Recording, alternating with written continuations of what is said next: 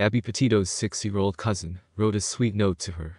It was such a heartfelt note, written on a Chinese sky lantern, saying sorry you weren't here. On Sunday, the family and friends of Gabby hosted a private memorial for her. The 6-year-old's message to Gabby read, "Dear Gabby, thank you for watching over us. Thanks for being the cousin I hoped for. We are sorry you aren't here with us. We love you and miss you.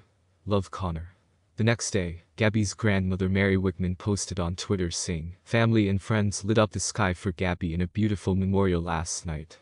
Her 6-year-old cousin, Connor, sent her a beautiful message. Love you forever."